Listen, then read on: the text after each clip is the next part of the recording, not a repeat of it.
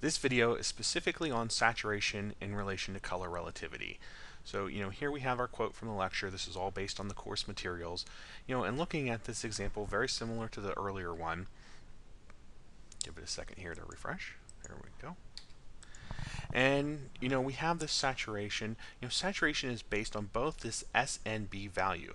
If you notice here that, the saturation as defined in HSB goes to a white. Now, while this is a reduction in saturation as we've been discussing it, it's not a reduction in saturation based on kind of gray. So together, both of these, as we learned in week 1, since this is more of a tint and this is more of a shade, these are both modifications that reduce the saturation. So you need to consider both of these together in a context, not just the S value when you're looking at saturation.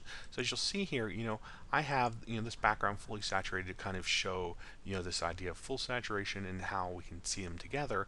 But as I move into the center, I've reduced the saturation in both the S and B values. We're not just talking about saturation in the sense of creating the tint as it is identified in HSB. We're talking about it more in the case of the hue saturation tool, where saturation creates a gray. It removes the what we identify as the hue from the color.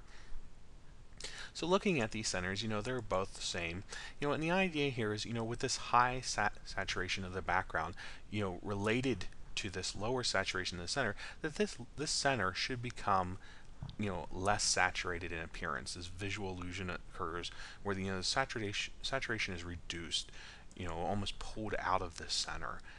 And in the same idea, notice that these are the same in the center. If you're seeing it, there seems to have been some confusion about the example since there wasn't this attachment at the bottom showing that they were clearly the same.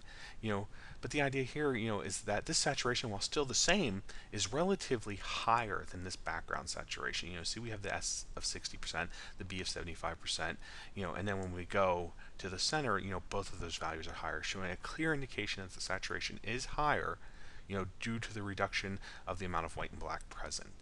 So, and thinking about this, this is a relative situation. The centers are, they're the fixed aspect of the assignment, but the background here being higher causes this to appear lower in saturation because it is relatively less saturated.